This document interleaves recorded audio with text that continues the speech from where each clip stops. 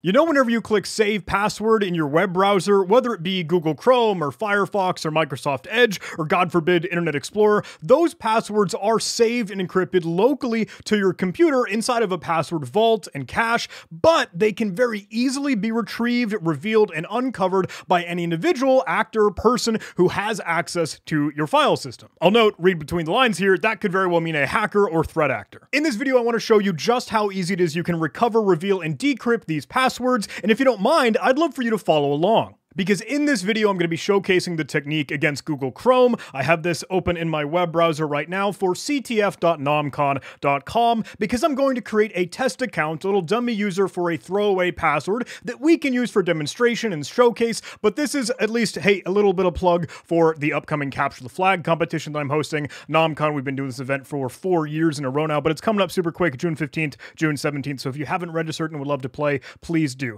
So we can't log into an account just yet because we do need to register a new user, and I'm going to create an account. We'll just say test account, and I'll throw in a dummy email address. And now let me create a password. I'll do wow, super secure secret password 123 exclamation point @ hashtag. Cool. We can go ahead and submit that, and now we have a new registered created account within our Google Chrome browser. Now note, it goes ahead and asks me, hey, would you like to save this password? And we can go ahead and click save. Passwords are saved to the Google Password Manager on this device. Let's hit save here. And remember, that password is saved locally to this computer, to this device. I'm using my host computer right now to showcase this. And actually, if you didn't know, you can actually go and click on the little key up here. You can manage passwords that you might have saved for different sites. And note that I have this one saved right here. We could go ahead and take a look at it. It might prompt you for your password, but that'll ask for your local password for that computer. And then you could view the password as it is, wow, super secure secret password as I suggested. But obviously this is all within Google Chrome and you were prompted to ask that.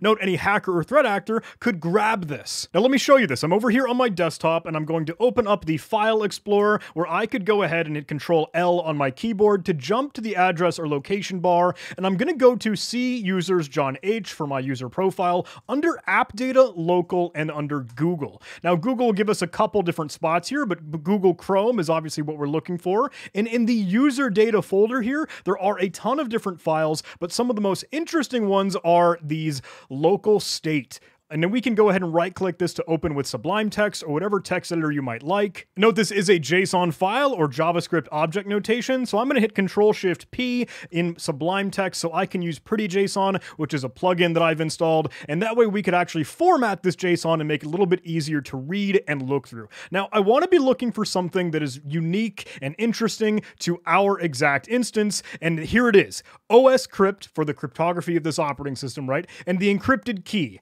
Now, all of this is this base 64 gross long string, but it is an encryption key that will be very, very useful for actually decrypting the passwords. Now we have one piece of the puzzle. We have the encryption key that is local to this computer, to this device that we have gained access to as threat actors or hackers, but now we need to find the encrypted passwords themselves. Again, when you're using your web browser, whether it be Firefox, Google Chrome, or whatever, those are stored locally if you tell the browser to save them. That is part of the reason why folks tend to say, oh, don't use your browser's built-in password manager. You can take that for what it's worth, a grain of salt or whatever. But if I may, I really like using a separate password manager, one that I'm a huge fan of, and if you don't mind, I'd love to give a little bit of love and support for the sponsor of today's video, Passbolt. I don't know any of my passwords.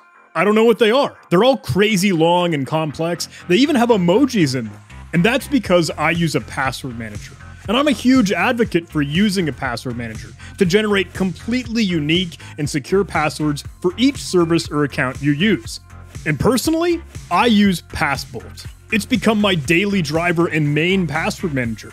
Passbolt is a free and open source password manager that allows both individuals and team members to store and share passwords securely. I absolutely love how easy Passbolt is to use and how you can make it solely your own. You control your data.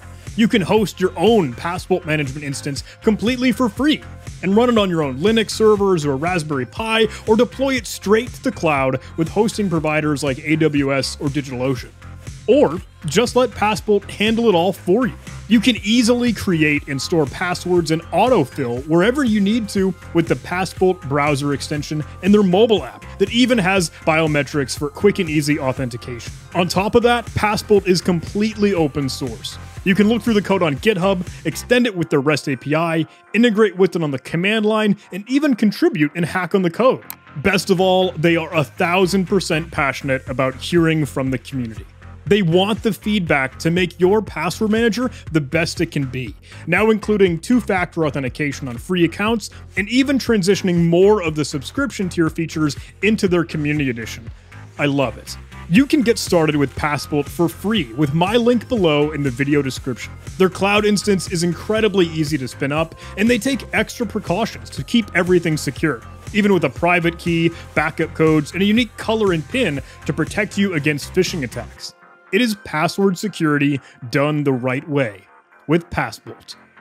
Huge thanks to Passport for sponsoring this video.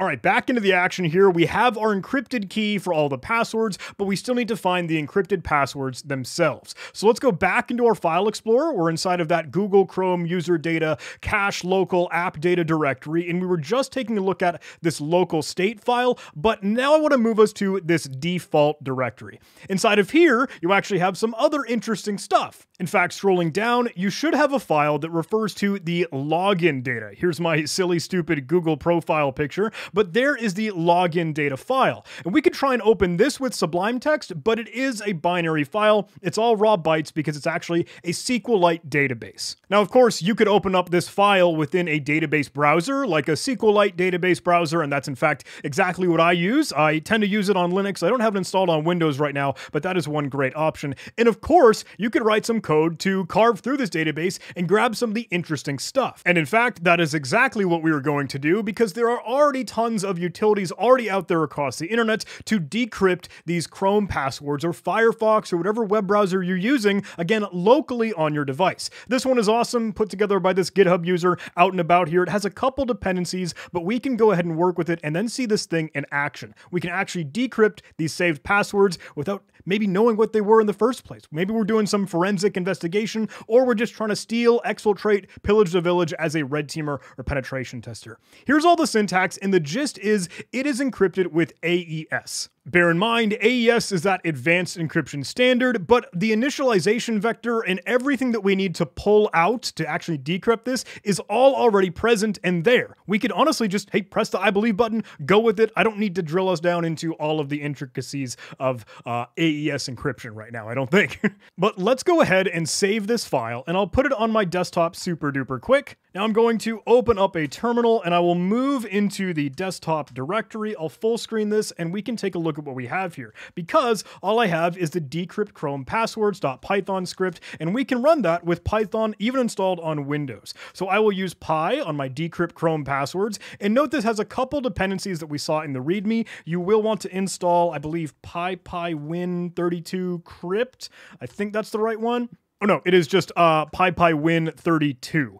That is for the win32 crypt library that it tries to import. Another one worthwhile is pip install pycryptodomex. Yeah, there are a whole lot of like weird different cryptography, Cryptodome X synonyms and different variations across pip and Python. But that is what I tend to install and had success with. So I can go ahead and run my decrypt chrome password.py, and there it is. Look, check it out. Here is our, wow, super secure secret password 123 exclamation point @ hashtag for the NomCon CTF coming up this June 15th to June 17th. You should really sign up and play. I'm really stoked for it. And actually, it looks like it actually pulled a whole nother password that maybe I didn't have deleted or removed for the sake of this video. So whoops, now you know it really works.